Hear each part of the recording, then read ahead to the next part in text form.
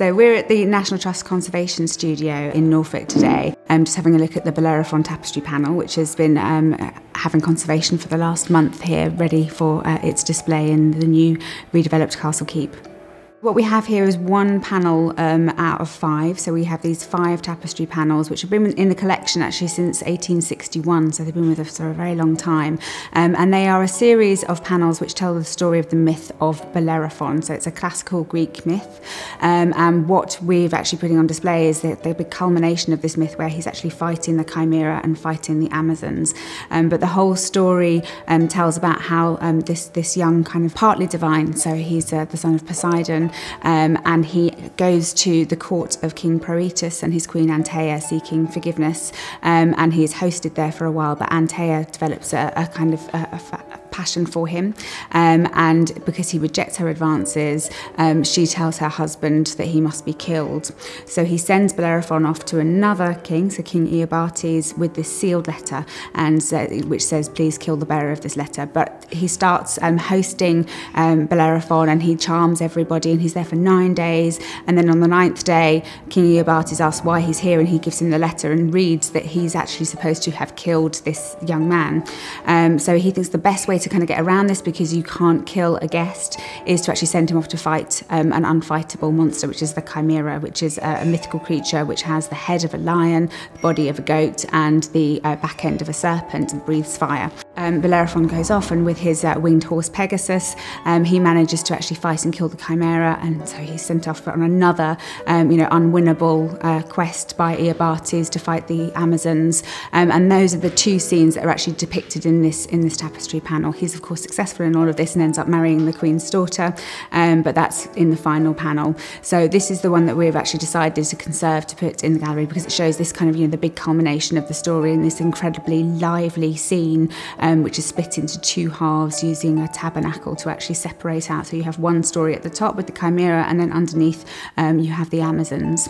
For the Bellerophon tapestry, it's actually had a treatment in the 1970s, so it is structurally quite sound still.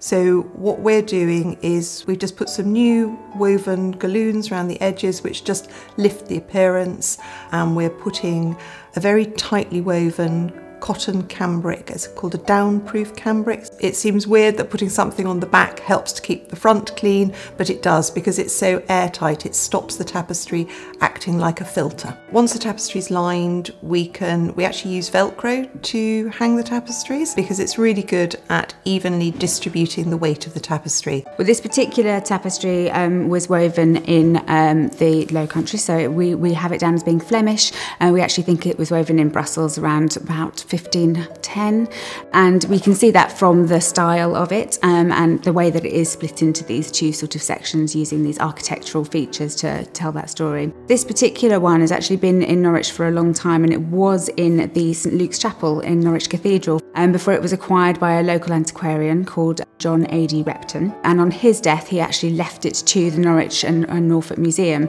and then when they actually went in to set up the castle, which opened in 1894, but they were setting up a little bit earlier, these tapestry panels are actually on display in a little room called the Tudor Room, which was actually underneath the old balcony, which visitors could peer in through a sort of mullioned window and have a look at this room setting and see all 5 of the tapestry panels together in one space.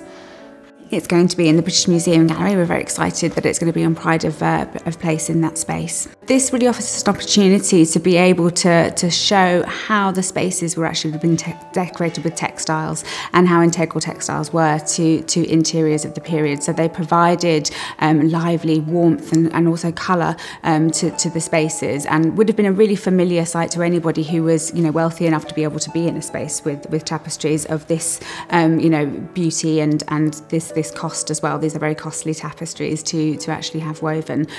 So it really conjures that up, and we're very fortunate with our collections of textiles that we're able to actually fulfil one function, which is to bring things out and put them on display within this medieval gallery. This is very, very late for the period. However, it does again conjure up that feeling. So we will only keep things on display for a rotation period.